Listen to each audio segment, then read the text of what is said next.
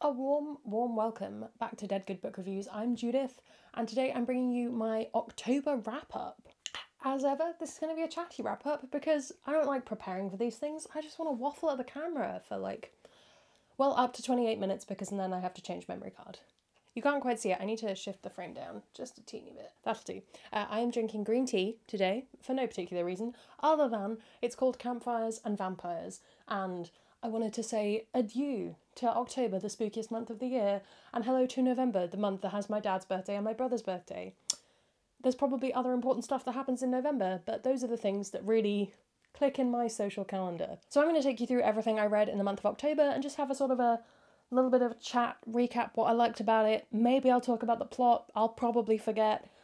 We'll just go through everything that sort of happened, and we'll have a great time doing it. And that's really what's important. And slowly the caffeine from this green tea will seep into my brain and we will end the video on a high. I am aware that it's super orangey lighting in here. I wanted to film this earlier today, but we went on a spontaneous trip to a service station to pick up a coffee table, so it's been a day. I'm pretty sure that I read 25 books in October. I'm always a little bit anxious that I will have left something off my Goodreads, or something will have slipped my mind, or I'll have read something at midnight and then forgotten about it in the morning. That has happened before. But I'm pretty sure it is 25 books, which is a really, really good set of things to be read. I'm not going to sniff at that at all. It's pretty damn good. I'm excited for the last 2 months of the year. I'm wondering if I can beat what I read last year.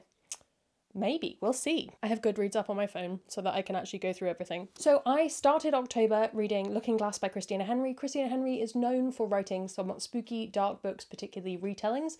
This is a collection of short stories in her universe that is her Alice in Wonderland retellings, which I thought I had read, but I hadn't. And I haven't actually looked up to check which ones I had read because it's just too depressing to be wrong to that degree. So maybe I am not the best person to be telling you about this book, so if you are super interested in this, maybe go and find someone who has read the actual series. But I did actually enjoy these. Some of the stories in this were really interesting. I particularly liked, I think it was Girl in Amber, which is like a haunted house kind of story, which was very appropriate for October. I thought they were good, I thought they were well written, they made me think that maybe at some point I will want to read her Alice in Wonderland books. Perhaps I will pick them up one day, but in the meantime I think maybe it's a lesson learned in checking you have in fact read the original book before you pick up the short stories.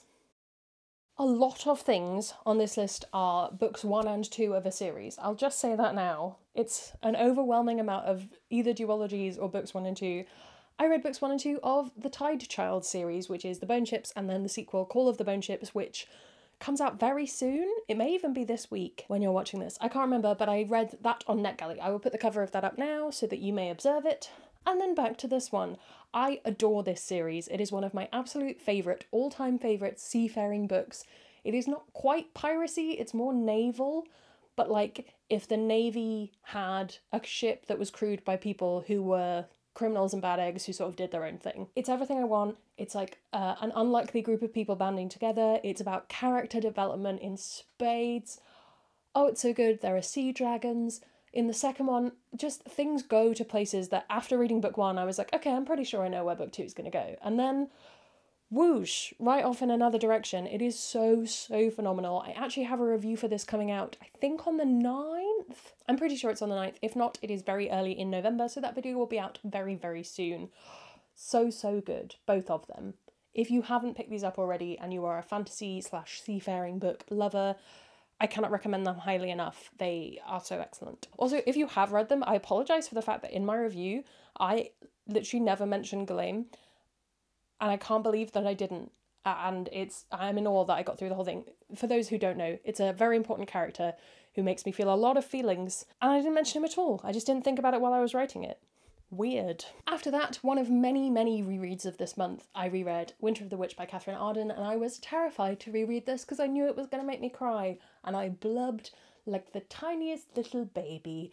If you haven't encountered the Winter Night trilogy before, again, you need to go and read them. They are one of my favourite series of all time. I would put them in every top list ever. I adore them so much. This is set in Russia in the 13th, 14th century, but with a heavy fantasy folklore fable leaning. And this is probably the most fantasy heavy of all three, I would say. Maybe book 1. But this has quite a lot of magic in it. It just ties up the series so well. It's so heartbreaking. Character development in spades. I adore it. I cried a lot. I want to reread the series again.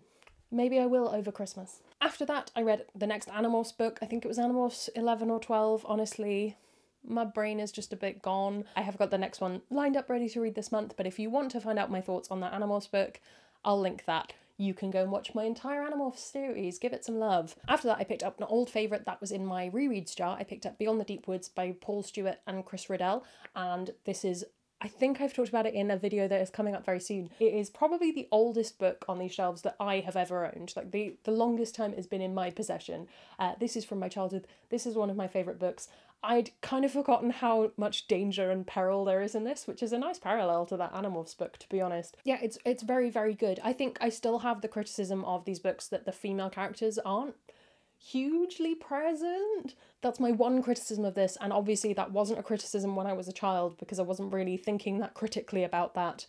I just loved the drawings and the world and the creatures. I think the creatures are what makes it great. I really enjoyed rereading this. I think I've got to reread Midnight Over Santa Rex, and then I've reread that whole original Twig trilogy, I think. After that, and I do have a video scripted for these, so they will be coming up and into the world at some point soon, The Guinevere Deception and The Camelot Betrayal. This is the first two books in Kirsten White's Camelot Rising. It was Camelot Burning, Falling, or Rising. It's Rising, Camelot Rising.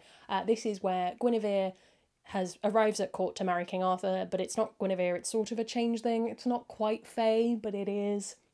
She's Merlin's ward, that kind of thing. I enjoy these for what they are, which is like a slight twist on the original King Arthur.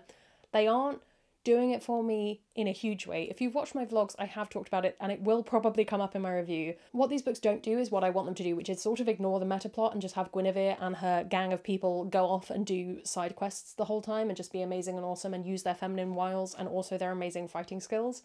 Wouldn't that be lovely? But that's not what this is. There's a lot more meta plot.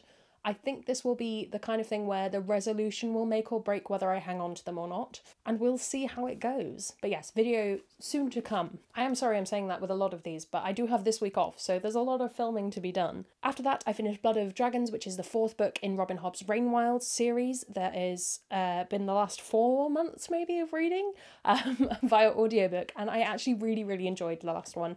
I think probably because it's the one that's pitched YA, this has been my favourite series of hers so far. I have also finished another book, which I'll come on to right at the end, but of all of her books that I've read so far, I think I just like this because it had the most dragons, and honestly, that's all I want in the world. It also had a female academic studying dragons, and even though her story didn't go 100% the way I wanted it to, there were some very satisfying moments in this final book, and where you've got kind of used to Robin Hobb just sort of tearing your heart out and stamping on it, it was nice to have some people get their comeuppance. That's all I will say about that one. I'm trying to decide, so let me know what you think, whether to do a video for each of the series that I have read, or to just do one big, here's what I thought about Realm of the Elderlings when it's all done in maybe 6 months or so. I think I'm leaning towards doing a bigger video because otherwise I'm just going to end up saying the same things in each one. But if you really want my opinions split out, let me know and I'll think about it. Asking for opinions, knowing you might ignore them. After that, I reread another books 1 and 2. I reread Children of Blood and Bone and Children of Virtue and Vengeance by Tomi Adeyemi. I really, really liked these the second time around. The first time I read both of them, I kind of thought, fine, bit of YA, it's all good. As ever, reading them back to back made a big difference because you get a lot more of the character development from start to finish. I also think that they have more impact after this year, and that's really stupid because they should have had that impact the first time. But I think about things in a different way now, and that's good, but also kind of a, Judith, what were you in the past doing? Being like, I guess this is fine. I think it was really good, and I'm very much looking forward to reading the third one. I think the third one's going to be a bit weird based on the ending of the second one, but we shall see. Another book that I need to film the review for, it is written. This is Escape Pod. This is to celebrate the 15th anniversary of the podcast of the same name, and it's a collection of short stories from a lot of the contributors to that podcast, including Sarah Gailey, N.K. Jemisin, other people whose books I have read. And I don't read a huge amount of sci-fi, so this was in some ways a really good way to experience some of the authors whose names I vaguely know, but whose stuff I've never read. I thought this was a really strong collection. has some great winners in it. Obviously, you're never going to love everything in a collection, and somebody else will love different ones to you. But I'd say I liked at least 80% of this, so that's pretty good. And the stories that I didn't like, maybe it was partly because they were right at the beginning and they involved difficult childbirth, and I was just frustrated with that choice to put something that is quite triggering to quite a lot of people right at the start of your work. I don't know, it was an odd editorial choice, but the stories themselves are very good, and I will have a video detailing some of my favourites and what I think you should read from this in the future. Okay, now we're getting into my Judith TBR is reaching the end, so she's getting to the books that she doesn't really want to read, so she starts picking up different books phase. So I didn't have an audiobook to read, so I picked up Shadow Scale by Rachel Hartman. This is the sequel to Serafina, which I think I read last month or the month before. I had read this before, had it by audiobook before, probably from the library before. Anyway, this is a really good sequel. It's sort of like a completely separate book. It obviously follows the same characters and the events of book one, but the plot is so different. It's really enjoyable. I think there's some really strong elements to it. There's a lot of the book that I found really interesting in the world building, particularly the difference between Gored, where the main characters are from, and the places they go, including Porphyry. I can't speak to how great it is as representation because it leans so heavily fantasy, but also so clearly inspired by some real life aspects. And it's hard to draw the lines of this is a fictional society and this is you depicting a real life culture that you've changed the name of. Hard to say, but not really my place to say either. So I definitely enjoyed it. I thought it was a good book, and I've always thought it was a good book, and I enjoy it greatly. And I need to work out what's happened to my copy of Tess of the Road. I don't actually know who has it, and I don't need it back, person who has it, but it would be useful to let me know that you have it, because I would like to reread it at some point. Over the next week or so after that, I reread all 3 books in the Paper Magician series by Charlie N. Holmberg, and I don't necessarily recommend you go and pick up this series because it has some problematic elements. I don't want to say give it your money, but it is super comforting reading for some reason, and I really like the magic system. So we have this main character, Sione, who goes through magic school, and then she wants to become a metal magician, a smelter, but she gets assigned to paper magic, folding, which is essentially like magical origami, which is the hook of the books. And then the guy she's apprenticed to is a very nice young paper magician, and I think you can get where this is going, but it's sort of like 3 very action-packed, quite dark books that are also romance novels. I think I said this in a vlog. Every time I read them, I notice another thing that I'm like, oh, I don't think you'd get away with writing that now. And they're not that old. I don't want to say go out and read them immediately, but I can't deny that I find them enjoyable. What isn't a trash thing that I have read was The Light Between Worlds by Laura Weymouth. This made me cry for a long time, just like sat on the sofa. I think Katie was in a video call and I was just behind her on the sofa like, so that was fun. This is a book it's about 2 sisters. There is a brother as well, but it's mainly focused on 2 sisters of this family, and the siblings definitely went to not Narnia, a place that is legally distinct from Narnia, and came back, and it's about the 2 sisters coping. And one of them, who takes up the first half of the book, isn't really coping with being back, and the other one is maybe arguably equally not coping, but coping in a different way. The book follows them, and I just think it's beautiful, and I've said it before and I'll say it again. I think it's a beautiful description of depression and what it's like to have depression and what it's like to witness someone you love with depression and not be able to do anything about it because depression is depression. Oh, it's hard, but so beautiful and so well written. Obviously there's a lot of triggering stuff in it, but they do include trigger warnings right at the start of the book. I'm pretty sure they were definitely somewhere. Maybe they were on the Goodreads page. You broke my heart again. Still on rereads. Me, Justine and Asher, or Justine, Asher and I, to be grammatically correct, reread Master of Sorrows together, or Justine read it for the first time. Asher and I read it for the second time because Asher is reading the sequel, and for most of reading this, I was like, why have I hung on to this? I'm not super into it, it's kind of air. And then I got to the last 50 pages or so, and I remembered how excited I am for book 2, and for some of the things that I think and hope are going to happen in the second book. You'd better not disappoint me, Justin Cole. You'd better not. This is about a young boy called Anev, and he is in a society where any deformity is really bad, but he has a missing arm, but it's a secret, and he's also training to be kind of like they're sort of like monks who look after magical artifacts, and sometimes they have to go out and get magical artifacts and bring them back, and he's training to be one of those, but it's a very exclusive job, and he has to hide the fact that he has one arm, and there's all sorts of background legends and stuff happening, and this is a lot of setup for what I think is going to be a really powerful series. After that, I reread The Wrath and the Dawn and The Rose and the Dagger by Renée Ahdieh. This is a YA fantasy romance duology about Scheherazade, and it sort of starts off with that story and then runs with it in maybe a slightly unique direction. I really enjoy the story of these. I really enjoy the characters and the romance and the side characters, and some bits of it are genuinely very difficult. Again, it's a book one that goes off in a different direction for book two, which is interesting. I had a lot of that this month. I think it's because I've been reading a lot of duologies. Everything's got a little bit out of order now, but that's fine. I reread Eragon by Christopher Paolini. This is the first book in the Inheritance cycle. I enjoyed this more than I thought I was going to, partly for nostalgia's sake and partly because I think I had it in my head that I was going to find it horrible rereading it, and I've not reread this for quite a few years despite how battered this copy is. It's a farm boy fantasy. He finds a dragon. I always wanted to find a dragon. It's sort of wish fulfillment for me. I will say, if you've never read these before, Eragon is super slow to start. It's like 300, 400 pages of just walking from place to place gaining information, because he starts out as a farm boy and he has to learn quite a lot about the world. I'd say maybe just sort of skim through the first bit of Eragon until you get to the exciting bits and then go back and read it later and be like, ah yes, I can see where this was all maybe slightly leading up to something else. The later books I think are better. He is more annoying as a character, but the other characters are more interesting and the world building's better. I don't know, this isn't a series I'm ever confident in recommending because I'm aware that I look at it with such rose-tinted spectacles, but also dragons, so I don't have anything more insightful to say. Getting towards the end of the month now, I reread Six of Crows, and then I reread Crooked Kingdom. Obviously this is the Six of Crows duology by Leigh Bardugo. I'm actually going to hold up Crooked Kingdom because I definitely enjoyed Crooked Kingdom a lot more. I think there's value to reading them back to back. You get a little bit more character development, but there's so much putting the gang together and so much of Kaz's backstory, and Kaz is kind of the least interesting character of all of them. Whereas Crooked Kingdom goes into detail about some other people a bit more. I definitely enjoyed it.